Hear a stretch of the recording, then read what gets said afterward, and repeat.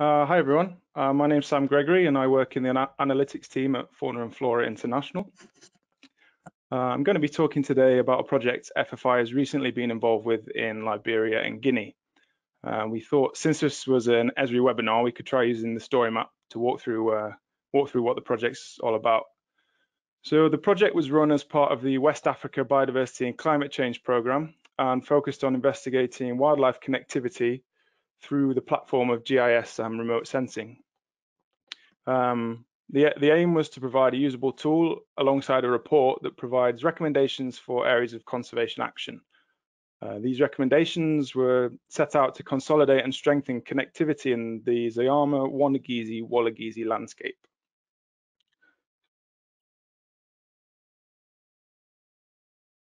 So, for those who aren't familiar with Fauna and Flora International, we're the world's oldest international conservation organization.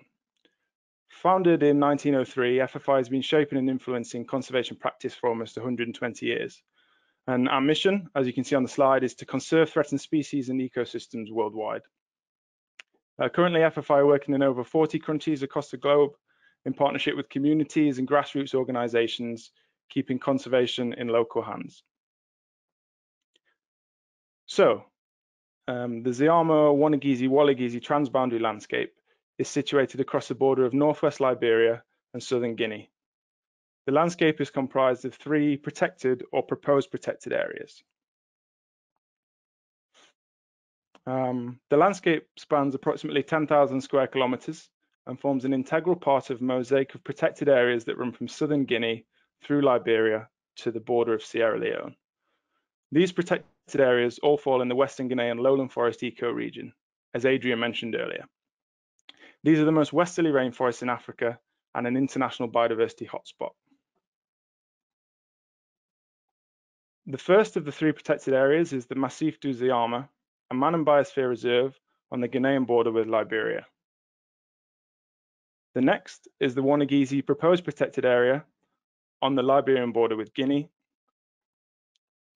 And finally, the Walagizi proposed protected area. Each protected area is vitally important for its biodiverse forest, supporting high numbers of threatened species, including several critically endangered or endangered species.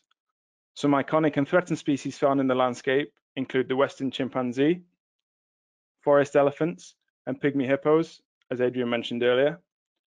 And others include the white-bellied pangolin, the Upper Guinea red colobus monkey, and the western gecko. And that's just to mention a few. However, development in the landscape threatens to destroy and degrade forests and subsequently seriously endanger the future of the ecosystems and species found in the landscape. The biggest immediate threat in the landscape is unsustainable agriculture. Traditional slash and burn methods to clear land for agriculture are expanding rapidly and they're encroaching into forests. Nearly all forest in the landscape has been affected in some way by human influence. The discovery of high-grade gold and iron ore deposits within the assessment area has resulted in a rapid increase in mining projects, with several extraction licenses being awarded. Mining is a locally destructive practice and can cause significant habitat destruction and degradation through indirect impacts across the wider landscape. The global demand for hardwoods continues to spur logging in most of the forests in this region. The primary impact of logging is obviously the removal and degradation associated with the extraction of timber. The secondary impacts of this activity are frequently more damaging to the forest than timber harvesting itself, since the roads used to access the timber invite further agricultural encroachment and easier access to forests. So now I'm going to cover some of the GIS and remote sensing analyses that we did for the project. One really important part of this assessment was getting a reliable understanding of the land cover. In this case, for the years 2019, 2013, and 2000. This was to give us an insight into how land cover has changed over time and allow us to get a recent view for quantifying the situation in the landscape. To support this, it was really important to collect ground truthing data throughout Zayama, Wanagizi, and Walagizi. Nearly 300 points were collected throughout the landscape, now displayed on the screen, and this was for 2 reasons. Reason number 1 was to train the classification model using real on-the-ground data, and 2, to compare the results of the classification with a set of absolute values to see how accurately it performed. The data was collected by teams from FFI, our in-country partners, and local forest community members. In this animation, we can see the change in forest throughout the years. This is in the north of the Wanagisi proposed protected area. We can see in 2000, the landscape was completely dominated by forest. As we leap forward to 2013, it's evident that much of the forest has been cleared surrounding Wanagisi, and also carving a corridor between the northern and southern sections. At the beginning of 2019, we can see that forest loss trend continues, and the northern section is getting increasingly isolated. And here are those changes, looking at the classified data at a landscape scale. It's evident how large areas of forest outside the protected areas have been lost since the turn of the century. A mosaic of agriculture, shrubland, and secondary forest now surrounds Zayama, Wanagisi, and Walagisi, with it increasingly encroaching further into the protected area boundaries. The most recent classification provided data for further analyses. These classifications were made using ArcGIS Pro and NV software. This project provided a really good opportunity for FFI to transition from traditional ArcGIS desktop to the new ArcGIS Pro platform. One of the analyses completed for this project forecasted the risk of loss for remaining forest in the landscape using ArcGIS Pro. The aim of the risk-based model was to gain an understanding of how exposed forest is to removal or degradation, and subsequently to help target conservation interventions. The model assumes forest is at greater risk where levels of accessibility, suitability for cultivation, and extractable value are higher. In this case, any protection status was excluded to give a worst case scenario. 5 proxy variables were used to calculate the risk of forest loss. These were the proximity to roads, the type of forest, proximity to settlements, proximity to historic deforestation occurrences, and the slope of the terrain. Another analysis looked at structural connectivity of forests in the landscape. From this connectivity analysis, we can start to see areas in the landscape where connectivity is strong, or alternatively, the connectivity is limited. We identified areas where connectivity was particularly under strain. These are called bottlenecks.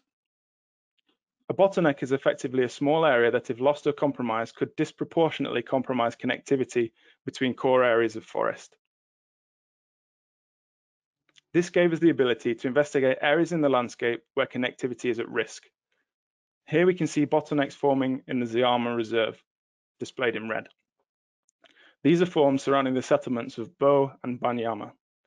We can see connectivity is funneled through narrow channels of forest, where settlements in and around the protected area have reduced forest cover, in this case through agriculture.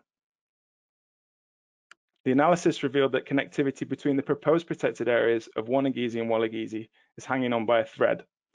Any remaining structural connectivity was severely fragmented, meaning the proposed protected areas are at serious risk of becoming completely separated. Reviewing all these analyses led to the creation of 23 specific recommendation zones throughout the landscape. Zones were chosen as locations to consolidate and focus conservation efforts, and to provide more tailored recommendations at a local level. These came with suggested implementation measures that followed best practice. Recommendations were based around avoidance, minimization, restoration, and monitoring measures. For example, this zone focused on reducing encroachment into the narrow corridor of forest that connects large core forest areas in Zayama. Efforts should be focused on consolidating agricultural practices within the surrounding settlements, while suggesting restoration of forest areas that have been lost. Here it was suggested that efforts focused on protection and restoration of forest fragments between the proposed protected areas, trying to bridge the gap between Walagisi and Wanagisi. These recommendation zones and the layers used to identify them represent really useful decision support tools for local conservation efforts. The spatial outputs help provide rationale for conservation interventions and where they are most needed to help protect the ZWW landscape. One of the things we wanted to do was to make sure this landscape level assessment was more than just a report. We wanted content to be accessible and interactive for all audiences, from non-GIS users to GIS professionals, and Esri tools are helping us do that. As well as sharing the data outputs of the project, we have built a simple web app for users to explore the data, as you can see on the screen now. We were also able to communicate the work in different ways. As well as the report, we're planning to launch a story map in a couple of weeks to help connect with a broader audience. The use of these sort of tools, story maps, web apps, and the sharing capabilities of ArcGIS Pro is really important to a project like this, as the more we can help people making the decisions to access and understand the data and to interact with it, the easier it is to have a real conservation impact on the ground. As our work in the landscape develops in the future, we hope to incorporate more streamlined data collection tools and processes in our practical work. FFI has successfully used apps such as Survey 123 and other projects, and we hope to continue to use this to best effect where possible. We've also deployed camera traps across the landscape, and we'll be looking to draw together the analysis from this assessment with the data produced in the camera trapping project. It's really interesting to see how the RSPB are currently working on similar data sets, and we've already reached out for their advice, so big thanks to Adrian and the team. And last but not least, during this project, around 50 members of staff from our team and partners across the landscape were upskilled in the use of ArcGIS Pro. I delivered some bespoke training in Monrovia with the help of Esri's online training materials. Our access to the Esri non-profit program helped us greatly with achieving this, and we couldn't function without it. We hope in the future to further increase capacity and use of GIS within projects across FFI. So, thank you for listening. Thank you to Esri for the tools and support that have enabled this work. Thanks most importantly to the many FFI colleagues in Liberia and Guinea, the Forestry Development Authority in Liberia and CFZ in Guinea, who have all contributed to pull together this piece of work. And last but not least, a big thanks to Andy Cameron and Hattie Branson in the FFI Analytics team for being fantastic.